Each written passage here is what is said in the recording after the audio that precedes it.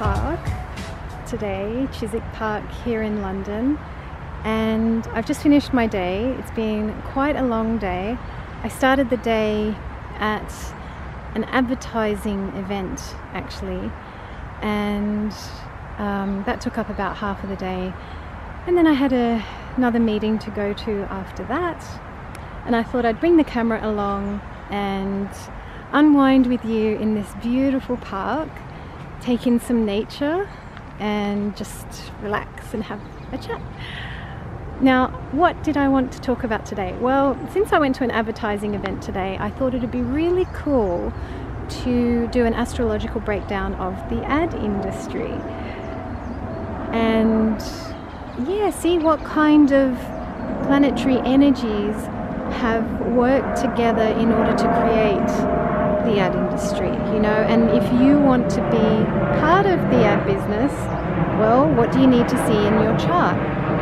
Okay, so I'll take you through a run through of what I believe are the key energies that you want to have. Now, the other thing I want to say is that you don't have to have any of these in order to go into advertising. If that's a profession that you really want to do, then do it. You don't particularly need to see anything in your chart. I really believe in free will, and I really believe that if there's something that you really, really want to do, then do it. You've got everything within you to do anything you want. You've just got to believe in yourself. So don't take this as some kind of gospel or oh, I haven't got Leo in my chart or much Leo energy, so that means I can't work in advertising. No. Don't think like that at all.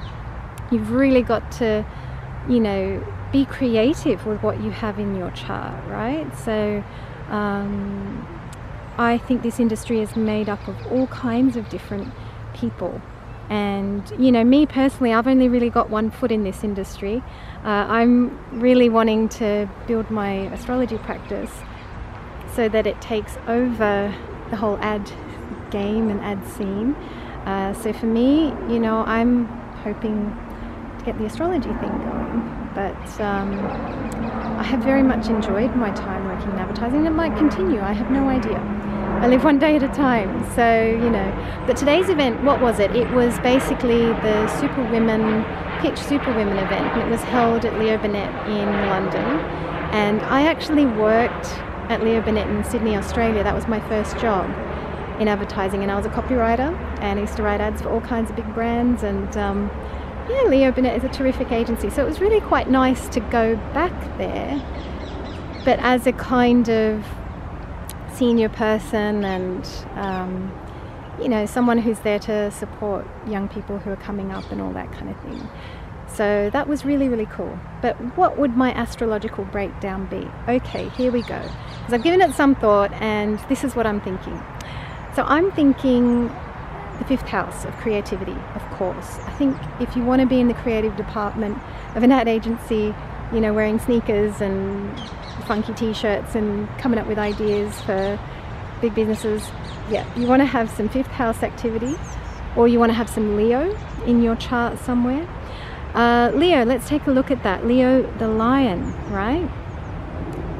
You look at the big industry event for advertising. What is it? It's the Cannes Lions. If you make a really great campaign, they will reward you with a little lion statue. So astrologically, that is definitely the fifth house of creativity. It's Leo, Leo the lion for sure. We've got the third house as well, I would say. Third house is more media, journalism, sales, that kind of thing, but I think it could be advertising as well. It's communication, it's writing, it's all that kind of thing. So I think third house, Gemini, if you want to have some of that. Second house, beautiful speech, speaking, all that sort of thing. Actors are there too, and very often, if you're shooting a commercial or something like that, you'll be directing actors. So if you want to be on the creative side, I'd say you want to have some fifth house, you want to have some third house, you want to have some second house, or Leo, Gemini, Taurus. So you want to have those kind of energies. Now let's say you want to be more on the account management side of things. Well, there you'd want to have, I would say, ninth house, which is Sagittarius, the men in suits house. You know, they make methodologies for everything. So you're looking at management consulting, you're looking at strategy, you're looking at advertising too. Definitely advertising falls into all of that. I know that a lot of management consultancies are opening, you know, sort of digital campaign type arms, and definitely they're trying to get in on some of that action. What else do we have here? I can hear a dog behind me. We've got a lot of planes flying overhead as well. I hope you can hear me properly. But we've also got a 10th house. So if you're an account manager, you'd want to have sort of 10th house managerial type. Oh, hello. Oh, hi. Oh.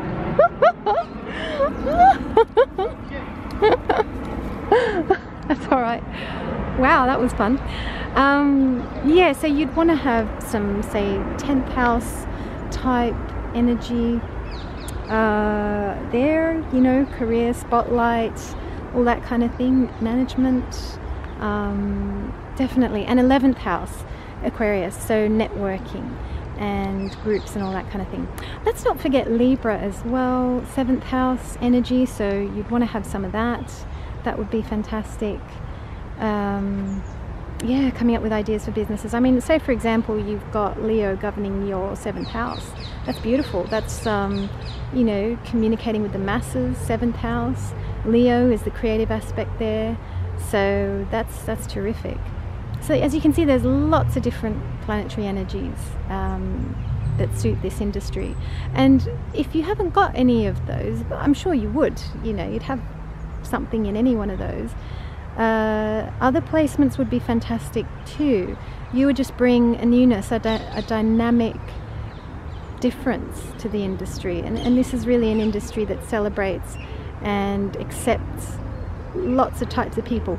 Sometimes it does and sometimes it doesn't. That was actually the topic of today's event. It was looking at how do we boost the profile of women within this industry. So, you know, like every industry, there is an evolutionary path that it needs to take.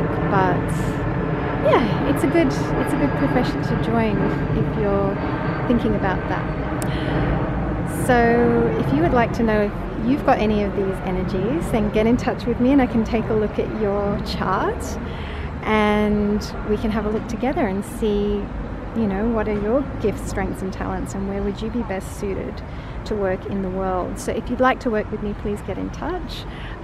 Please give this video a thumbs up if you enjoyed it, and don't forget to subscribe and share and do all that lovely stuff.